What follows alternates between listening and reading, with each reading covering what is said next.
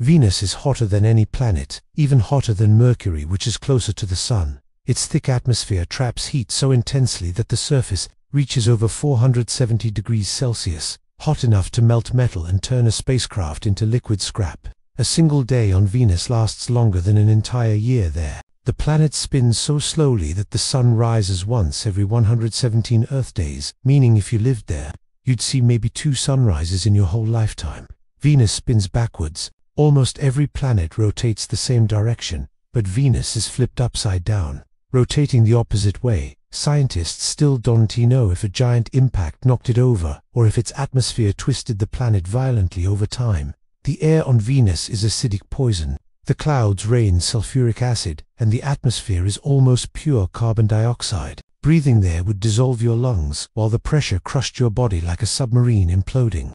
The pressure on Venus is so strong it's like being 1 kilometer underwater on Earth. Space probes that land there are crushed and destroyed in minutes. The longest one survived just over 2 hours before. Venus crushed it flat. Venus used to be Earth-like, with oceans of liquid water, until a runaway greenhouse effect boiled everything away. It's a terrifying warning of what happens when a planet's climate collapses and heat becomes unstoppable. The winds in Venus's upper atmosphere blow faster than a hurricane, whipping around the planet at 360 kilometers per hour, powerful enough to circle the entire world in just 4 Earth days, while the surface below barely moves at all.